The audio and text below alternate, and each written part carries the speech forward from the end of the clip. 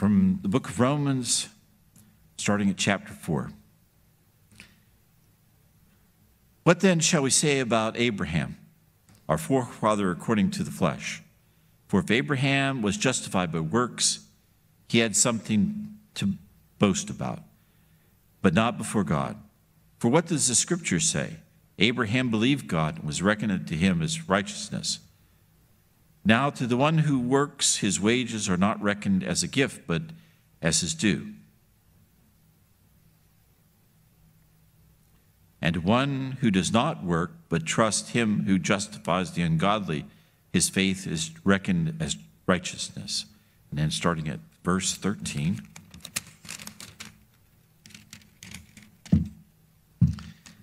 The promise to Abraham and his descendants that they should inherit the world did not come through the law, but through the righteousness of faith. And if it is the adherents of the law who are to be the heirs, faith is null and the promise is void. For the law brings wrath, but where there is no law, there is no transgression.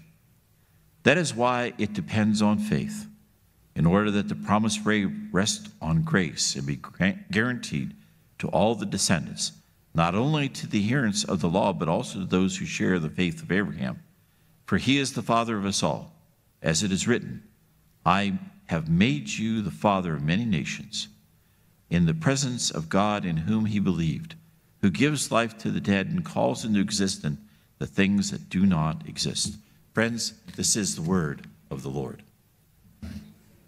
I want to talk about faith this morning. You know, faith is so many things to so many different people and is used in extraordinary and in small ways. You know, I was thinking about the fire furnace and the 3 Hebrew children. And this summer, at church camps all over America, they'll sing that old familiar song about the children, Abraham's children, and the three Hebrew children. I can't remember the song now. But anyway, so the king has everybody worshiping a great idol made of himself. And when the music plays, everybody's supposed to fall down. And Meshach, Shadrach, and Abednego, they don't. So the king says to them, bow down, and the next go around with music, and all will be well. They don't do it. So he says, has them brought in and says, who can save you from my hand? Anybody who doesn't do it is supposed to be thrown into the fiery furnace. So one of them says, O king, he said, the Lord who we serve is able to deliver us from your hand and from the fiery furnace. Then he says these famous words, but if not, know this, we will not, bow down to idols. And of course, you know the story. They're thrown into the fiery furnace. They don't burn up. Their clothes don't even smell of smoke, and they are delivered from the fire furnace. It's great. It is a great story of faith, but I do like when the guy says, but if not, or like, well, we have to wait on God on these things. We don't know how this is going to turn out. Yeah, sometimes when you use faith, you're like that. I don't know how this is going to turn out, but I'm going to stand here and hold my ground and hope that things turn out okay. I really like country music songs, and Alan Jackson wrote a song not too many years ago, and it's called Living on Love. And you probably catch it on the radio every now and then. It has a catchy tune, and it goes like this. 2 young people without a thing say some vows, and they spread their wings. Settle down with just what they need, living on love. By the way, my mom told me you just can't live on love. Anyway, she doesn't care about what's in style. She just likes the way he smiles. It takes more than marble and tile, living on love. And then he gets to the chorus. Living on love, buying on time. Without somebody, nothing ain't worth a dime. Just like an old-fashioned storybook rhyme, living on love. It sounds simple, that's what you're thinking. But love can walk through fire without blinking. It doesn't take much when you get enough, living on love. And then it goes to the end of life. Two old people without a thing, children gone, but still they sing, side by side on that front porch swing, living on love. He can't see anymore, and she can barely sweep the floor. Hand in hand, they'll walk through that door, just living on love. In the last chorus, living on love, buying on time. Without somebody, nothing ain't worth a dime. Just like an old story, book, rhyme, living on love. It sounds simple, that's what you're thinking. But love can walk through fire without blinking. It doesn't take much when you get enough, living on love. Yeah, having the faith that things will work out. On this Sunday of Lent, I want to talk about faith. And I know that Alan Jackson's song, Living on Love, is about love. It's about faith, but sometimes it uses the word interchangeably, love and faith. And I really like that line, love can walk through fire without blinking. And I know that faith can also do that in a person's life. This morning's Bible readings are all about faith in a person's life. 121st Psalm talks about how God watches over us. I will lift up my eyes unto the hills. From whence does my help come? My help comes from the Lord, maker of heaven and earth. And the psalmist is making a differentiation between what he and his people believe and what the other people of the lands believe. You know, they believe that they're gods, the gods of the hills, you know, and they worship them and they have the high places up on the hills. And he says, no, my faith is in the Lord who made all these things, the God of the heavens and of the earth. You know, not in these idols. That's where his help comes from. At that time, when they're living, they see the other nations doing better. They're wealthier, they're greater, have greater armies. You know, they're looking to these hills, and he says, don't do that. You know, that's just surface stuff. The psalmist's faith in God is greater, and his faith is that God is the one who does the great things, that he watches over you, keeps you from harm, over all your coming and your going now forevermore. This is his faith in the God who made the heavens and the earth. You know, having faith that God protects us, watches over us, keeps us from harm, is something that we learn. That's maybe why we have Sunday school and all those kinds of things. Faith is more often, they say, caught than taught, though. You teach it to your children by having faith in your everyday life while you're around them. It's by what you do and, of course, what you don't do. How you worry, how you don't worry, how you move forward, how you don't move forward. It's how you talk, what you are afraid of, how you let faith, you know, draw you through the tough things of life. You know, becoming a grandparent is a great thing. And if any of you who are parents right now and have children, let me tell you something. Being a grandparent is where it's at. If you could start, hey, take it easy down there. Just take it easy. Stay in your lane. You know, if you could start out being a grandparent, it'd be a great thing. It's a whole lot of fun, but you get a chance to teach faith, speaking words of faith, doing things of faith. And those little kids, they will follow you. This may be the greatest gift that grandparents can give, that a child grows strong in the faith. Do you ever catch yourself not having faith? When you question, does the Lord really care about what's going on with me? Will the Lord really provide? Will the Lord really keep me safe? You know, am I just going to wither and die here? You know, people pick up on this, especially children. It took a lot of faith for Jesus to keep going to the cross. And, you know, in this Lenten season, we think of Jesus on his way to the cross. The pressures of the world were upon him. Some people wanted to make him king by force. You know, they could see the greatness, they could see the power, they could see the glory.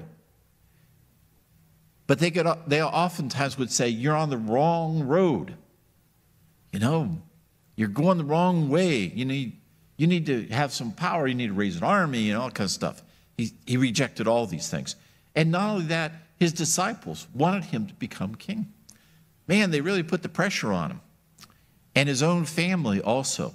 And you'll find many places where his family tried to dissuade him from, what he was doing. You're on the wrong road. You need to be doing this, not that. And he was like, oh, my goodness gracious. My enemies I can handle, but deliver me from my friends and family,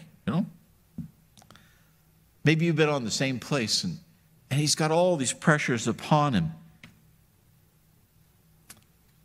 And he knows he's going to the cross, and his family, I imagine they knew it too, and they didn't want him to go to the cross, not because of him or him dying.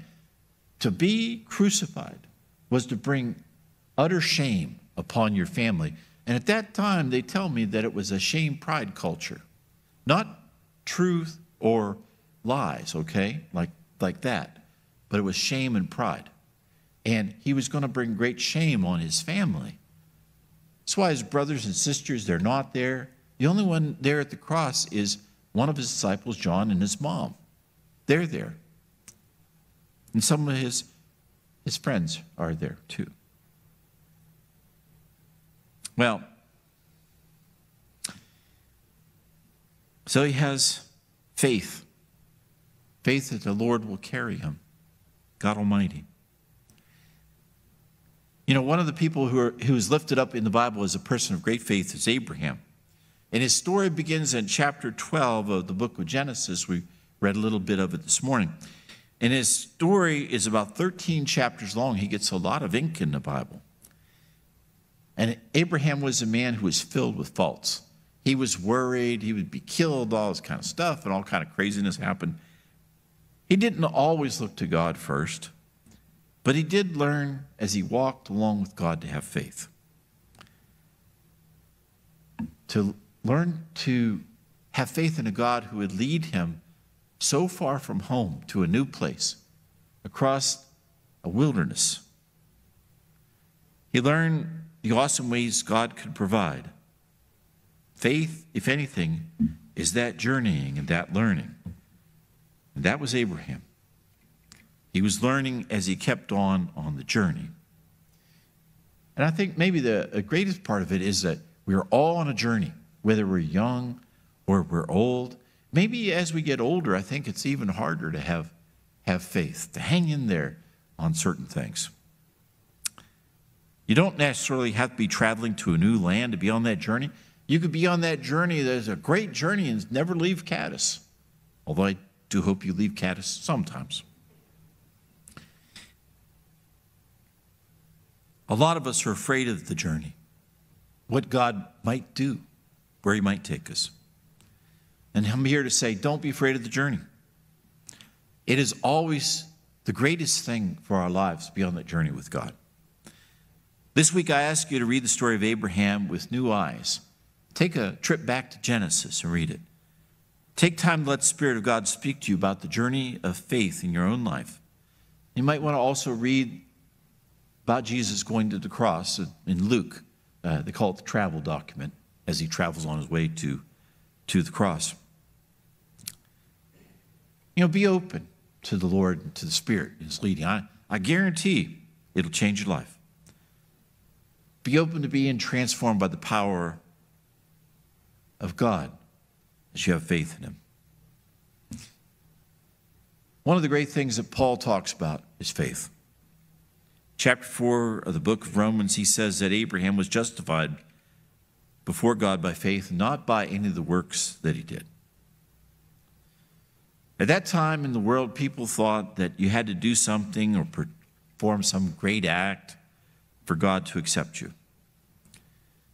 In the Jewish synagogue, they believed that because you were born Jewish, that was enough. Paul said, hey, it ain't enough. You become right before God by having faith in him, by giving yourself to God.